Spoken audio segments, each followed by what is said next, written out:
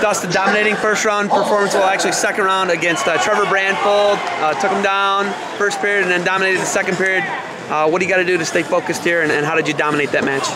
Well, first off, I'll tell you what, I wrestled Trevor back in NYC, and you know, he's really sharpened up. He's come a long way since the winter time, and you know, I worked out with him in the room a couple months ago for the Schultz, and you know, it felt really tough. So I knew it wasn't going to be an easy match going out there, but I knew he liked to go for a low single to my lead leg, so I kind of tried not to lead my left so much. I kept a real low stance, and I think that's what mostly helped in order for me to get the win.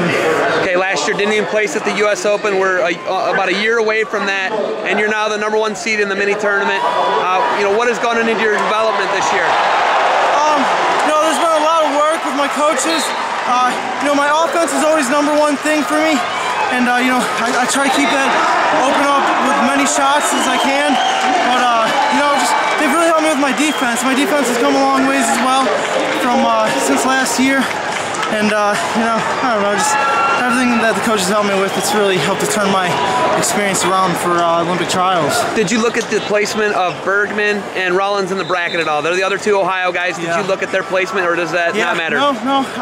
Next I'll have, my next match would be between Bergman and Pendleton, so, you know, see how that goes.